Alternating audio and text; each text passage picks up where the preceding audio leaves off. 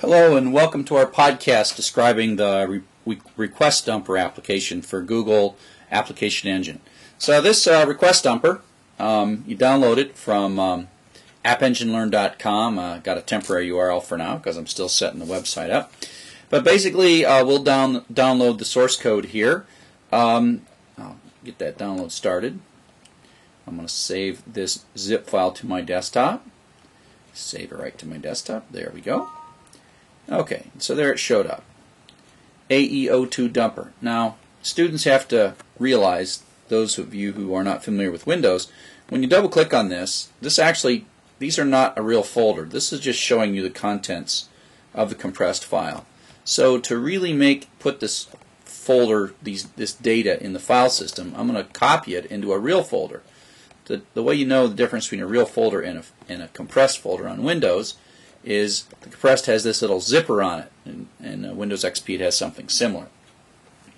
So basically I've got this real apps directory folder that's sitting on my desktop, and I've got from my previous podcast the AE01 trivial with a couple of files in it, and now I'm going to copy this AE02 dumper in there as well, and I'm done. I'm going to close this, and I'm actually going to throw away this zip file and get it off my desk just because I'm kind of obsessed with clean desktop. So in my apps folder now, it's a real folder. I've got AE02 dumper, and it's got two files in it. It's got app.yaml and index. And so let's talk a little bit about what this program is going to do. It is going to run in the server, in the App Engine server, and it's going to basically dump out the data it gets on a GET or a POST request. Just to review, when you click something in your browser, whether it's a href or a link or posted data, that data is bundled up and sent to the server over a TCP/IP connection with either a GET in the case of an href or a POST in the case of a form submission. Then the program runs and does its thing, and then out comes the response, which is HTML. And so we're going to grab it right here as it pops in and dump this at kind of the lowest, most raw level of what's going on in the server. Now, this is actually using a capability called CGI, and here we have huhu.ncsa.uiuc.edu/CGI, and this is some really old documentation. I remember this documentation from 93, 94, where we were just writing the first server-based programs, and so CGI was kind of brand new, and it's got the documentation is old school. It's not too fancy. There's no PDFs. It's just flat HTML. But what CGI basically tells us is how to take data from an incoming request and what variables to put this in. So, for example, it says, how do I get information from the server? And query string is one place, and etc. So this is a little miniature specification. How do you send the document back with a content type at the beginning and some HTML? And of course, this is old, so it's got uppercase HTML. The point is when we do this, I'm not going to recommend that this is the way you write programs in App Engine, but it's a good way to sort of see what's going on at the low level and then later appreciate the frameworks that Google provides us that deals with some of this information.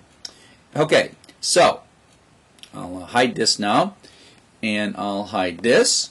And so I basically have got my AE02 dumper sitting in a folder on my desktop. Okay, so I'll miniaturize that. So now let's do some editing. I'll use JEdit.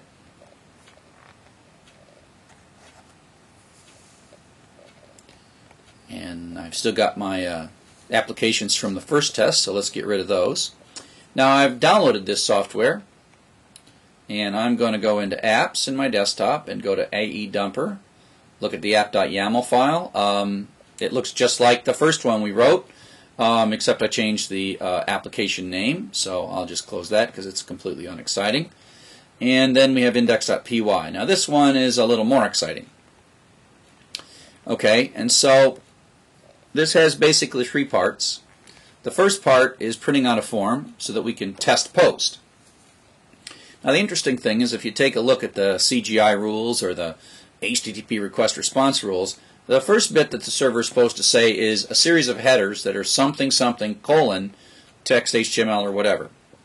You end the headers by printing a blank line, and then your HTML begins. Now, of course, this is raw, nasty, not very well formed HTML, just enough to get the browser into quirks mode and get the data that I want. And I've got a simple form. Oops, this has got the file stuff in it. Hang on, let me fix this real quick. This is the more advanced version.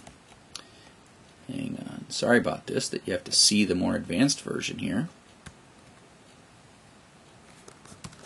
So we're just going to put two simple text fields. Let me save that. Two simple text fields. We'll show you the file version later. Two simple text fields and a submit button. Okay, and that'll print out. But then the next thing we're going to do is, and that'll come out at the beginning, the next thing we're going to do is we're going to loop through what are called the environment keys. And these are the os.environ is a hash map or a dictionary in Python, and so we're going to iterate through that using the keys method in the dictionary and just print out the keys and then the values in those keys. Now, if you are doing a post, the post data comes in this sys.standardin. Okay, sys.standardin is the input, and it has post data, and we'll see. Now, I just have a little counter here so that I only print up to 100 lines so I don't get too crazy. Okay, so that's it. So I've got this, remember, on my desktop, in apps, in AE02 dumper. So I'm going to start a command prompt.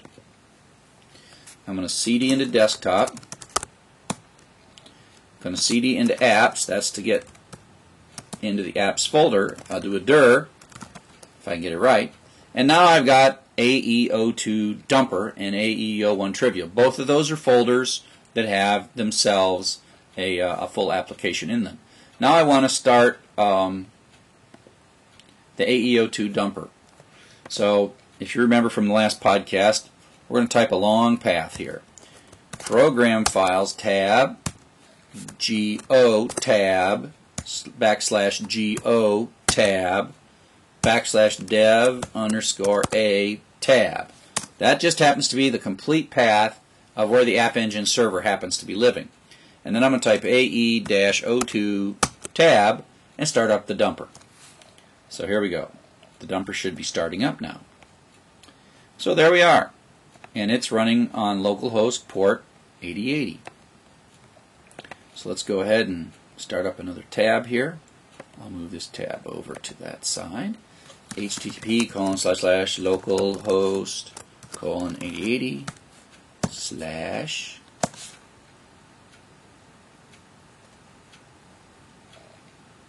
/ localhost is misspelled. There we go. So you see that we got a GET request right there. We got a GET request, and this is the HTML that came out. Okay. So in it we can see the form. The first part is the form here. The second part is looping through the environment keys, like query string that was specified in the protocol in the CGI document. Where was that? All right. Oh, let's go back. Go back. Query string is defined as anything which follows the first question mark in the URL. Well, we didn't put anything there. We'll do that in a second. Okay. So this is all of the environment keys. Some of these keys are about the server. Some of the keys are about the particular request. And then some of the keys, like HTTP accept or user agent, like these keys, oops, HTTP user agent or HTTP accept, these are the browser communicating with us. So we get three sources of information. Tell us about the browser, tell us about the server we're running on, and tell us about the request that we've got. And since this is not a POST request, we've got no data. So let me throw something on the end of this URL. I'll just put, Fred was here. Okay? And so now the only thing that changed here is the query string says Fred was here. Now commonly we don't just say things like Fred was here, but we say, parameters, etc., etc., etc. So now we'll do one more thing. and that is we will put some data in here, and then we'll submit a post. Okay, so here I'll make the screen a little smaller so we can watch the, come on, so we can watch the log. So we did a get, see the get had Fred was here, and it showed up in the query string, and now I'm going to submit the query. No, I don't want to turn autocomplete on. So it did a post. We can see that in the log, and if we look, the request method is now post. And we posted to slash, because that's what we'd hard-coded in the form document.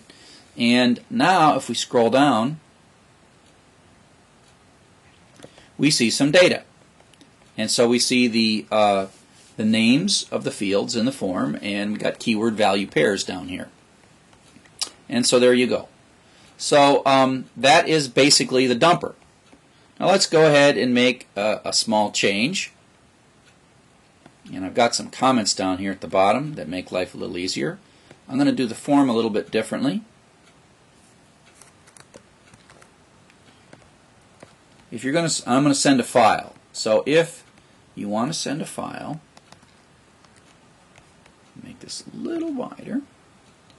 You've got to change it to multi-part form data, which you'll see that changes the format of the post data so that it can actually handle files. If you don't make that change, it can't handle files. It can only handle simple keyword value pairs. And then I'm going to add an input tag for the file.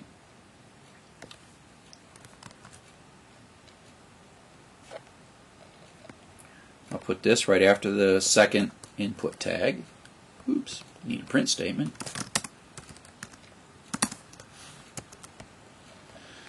Okay, so now I should be able to just hit refresh and see.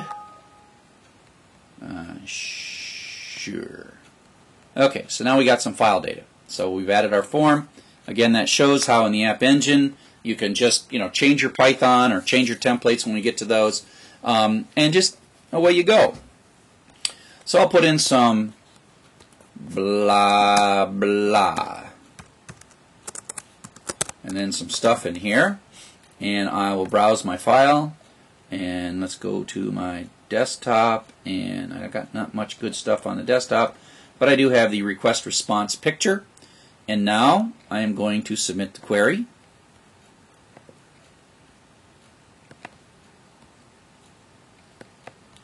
So here we are.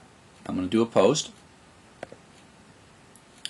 Okay, so if we take a look at the data that comes back here, it's a post, and we're learning about that post that its content type is no longer it's multi-part form data, and it shows us this boundary thing, and that's a string that it uses in the rest of the data to know when it switches from one parameter to another. And so that starts the data streams, and you'll see there is now a lot of data. Okay? Because we sent a JPEG image. Let's take a look at how this turns out. So instead of a keyword value, we get this separator thing. Then we get a content disposition header that tells us what kind of data we've got and what the name of it is. Then you see the first form tag, form data. Then you see the next, you see a separator again. Then you see the next one, and there's the content that I typed in the second field. Now we're going on to the third one, which is the file. And it's telling us that that's the name of the file, where that file came from on my desktop, lots of stuff, all good stuff. And it's telling us that it is a JPEG as well. And then it's starting to show us the JPEG data. Actually, EXIF is a little bit of metadata. So there's all kinds of, if we were JPEG people, we would know what this meant. But that's just sort of raw, nasty dumping of JPEG data. So you see that when we switch to multi-part form data, it posts sort of in this sequential order where it has, the first parameter, then the second parameter, and then even the file. And each one is separately identified, and we're given some header information that tells us something about the input data. Okay? So this wasn't particularly about showing you multi-part form data. This was more about showing you how you can, in a very simple way, dig through both the CGI keys that you've got and the CGI post data and dump that out. And so that's pretty much the dumper program. And later we will do things with the Google framework. Let me show you App Engine, GINE, even though we're in Microsoft. There we go, App Engine. Getting started. Hello World application, or using the web app framework. So the next thing we're going to do is we're going to do an application that uses the web app framework. And this is a much more complex, it seemed more complex, but it's actually in the long run far less complex because we don't have to remember the rules of things like multi-part data or the separator or anything like that. We could literally write it, but someone already has done a lot of the nasty protocol details and given us an abstraction called this WGSI application that handles a lot of things. Okay, so that will be a later assignment, later podcast. Thanks for your time, and see you on AppEngineLearn.com. Bye.